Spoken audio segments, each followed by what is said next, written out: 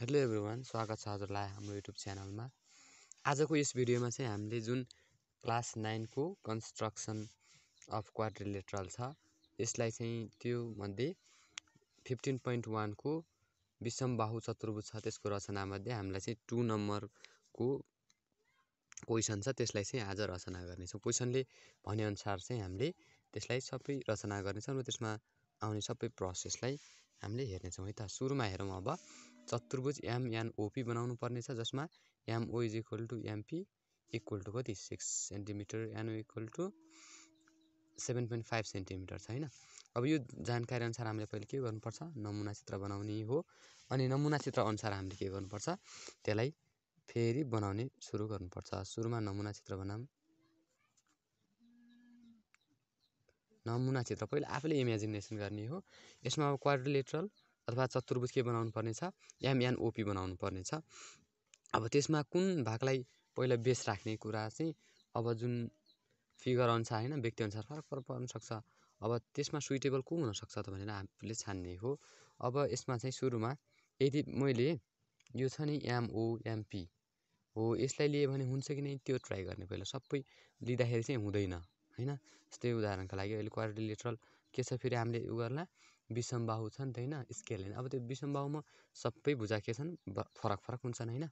हो त्यसले अहिले सुरुमा यसलाई बेस लिँदाखेरि चाहिँ हाम्रो एम ललाई एम ओ, अब एन यता हुनु पर्ने हैन, एम एन ल यतातिर एन भो भने एन एम ओ पी यतातिर हुन सक्ला हो कि नै, यतातिर पी हुन सक्ला। यसरी यदि एम ओ लाई बेस लियो भने हैन।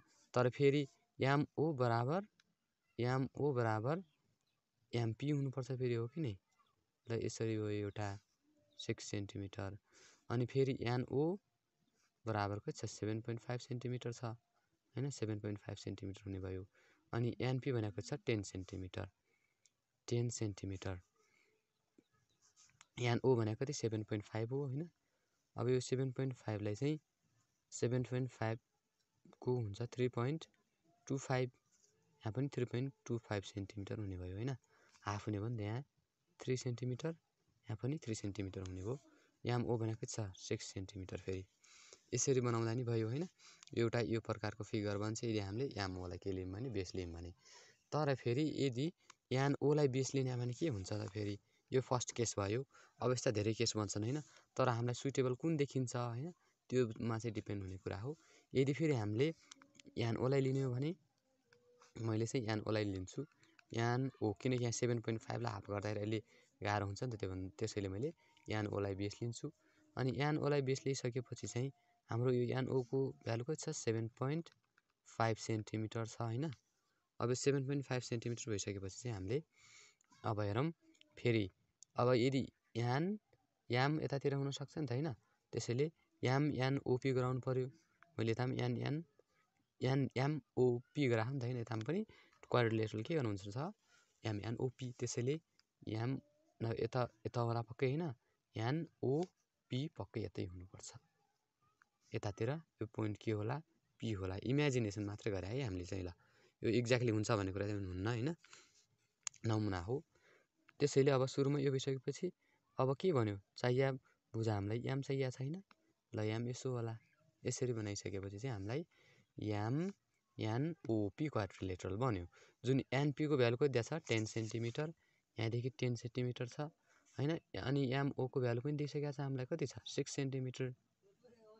अब यो भइसकेपछि हेरौँ त हामीले एनपी को भ्यालु कति छ अरे भनेपछि 10 सेन्टिमिटर भनेपछि यतातिर 5 सेन्टिमिटर हुन्छ, यतातिर पनि 5 सेन्टिमिटर। किनकि विकर्णले के गर्छ, आधा गर्छ नि त हो।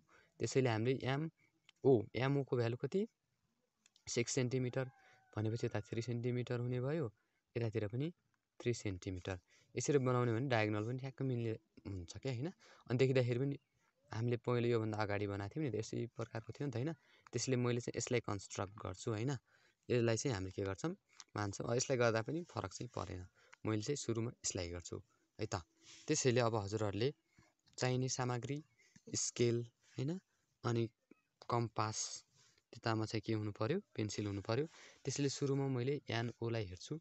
सुरुमा अब विधि, रचना विधि चाहिँ नलेख्दा नि फरक पर्दैन। अब लेखे पनि सुरुमा हामीले के गर्नु पर्यो, दिएको जानकारी अनुसार नमुना चित्र निर्माण गरियो लेख्नु पर्यो फर्स्टमा। त्यो भइसकेपछि अब बेस एनओलाई बेस मानेर हैन, हामीले एनओलाई माने कति छ 7.5, सो हामीले 7.5 को चाप लिनु पर्यो। यहाँ चाहिँ 7.5 को चाप हो, यहाँदेखि मैले 7.5 को चाप लिन्छु ल, यहीँदेखि 7.5।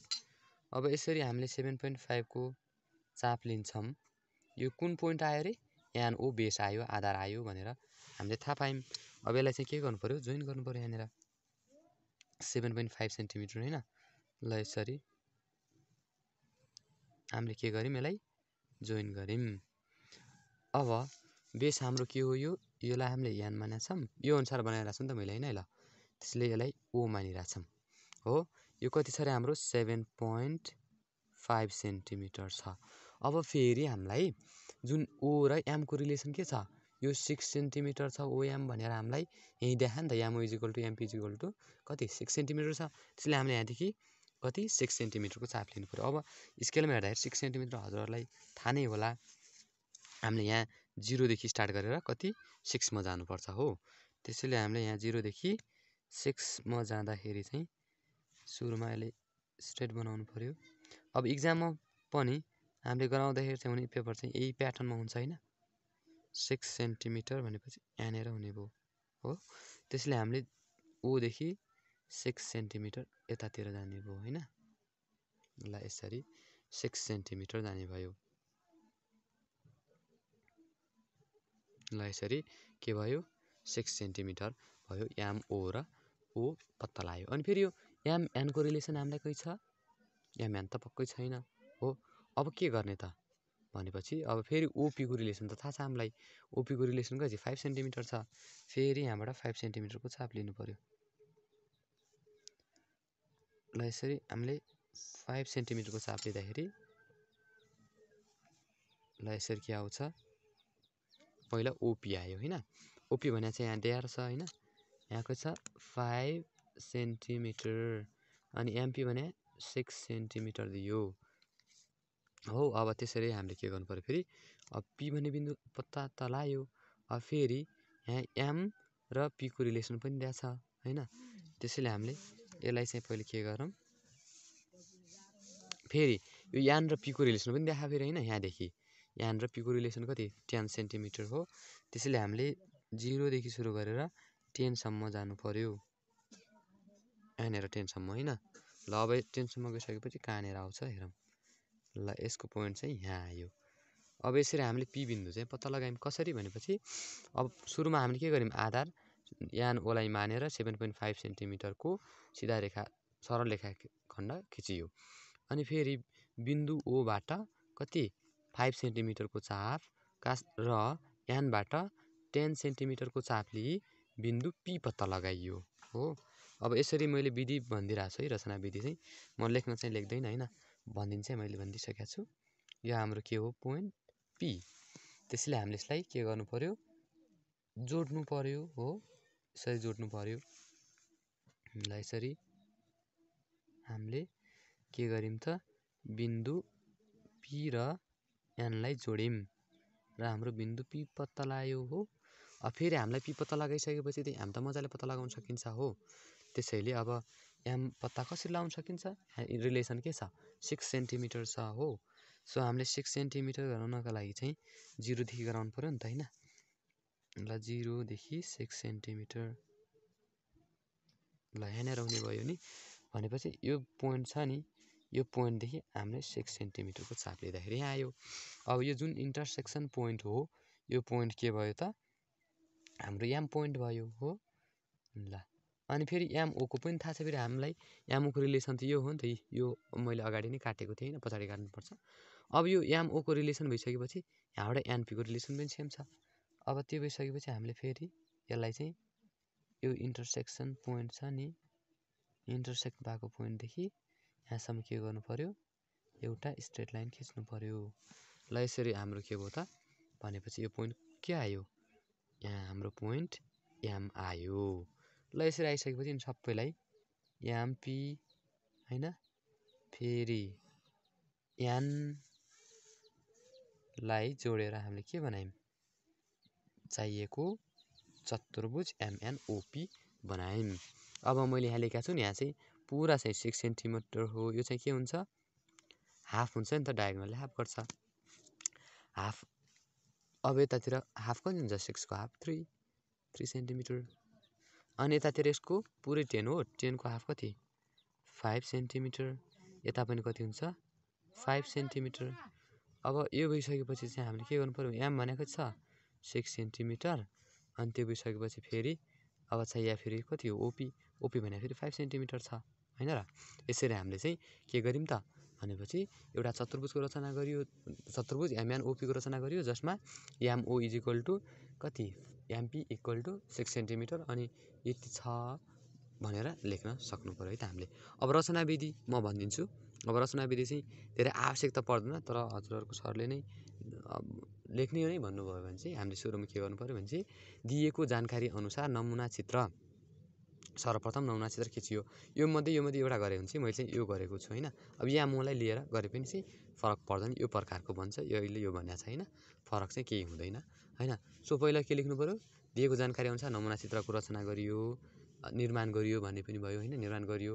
अनि दोस्रो नम्बरमा के लेख्नु पर्यो भनेपछि एनओ लाई आधार लिई एनओ को लम्बाइ दिएको लम्बाइ 7.5 सेन्टिमिटर को सरल रेखाखण्ड खिचियो र फेरि बिन्दु ओबाट के गरियो भनेपछि 5 सेन्टिमिटरको चाप तथा बिन्दु एनबाट 10 सेन्टिमिटरको चाप लिई बिन्दु पी पत्ता लगाइयो। फेरि बिन्दु पी देखि 6 सेन्टिमिटरको चाप हो, यही माथि भनेको छ 6 सेन्टिमिटरको चाप तथा बिन्दु ओबाट 6 सेन्टिमिटरको चाप लिई बिन्दु के पत्ता लगाइयो भने चाहिँ एम पत्ता लगाइयो हैन। यो 3 भयो। अनि एटलिस्ट अब 4 5 जति हुनुपर्छ हैन। अब यो भइसकेपछि चाहिँ फेरि हामीले एम पी ओ र एन लाई जोडियो र के गरियो त भनेपछि यसरी आवश्यक चतुर्भुज एमएनओपी को रचना गरियो भनेर लेख्नु पर्यो 5 नम्बरमा हैन। अब यसरी लेखिसकेपछि लास्टमा कन्क्लुजन अथवा निष्कर्ष चाहिँ म लेख्छु है त।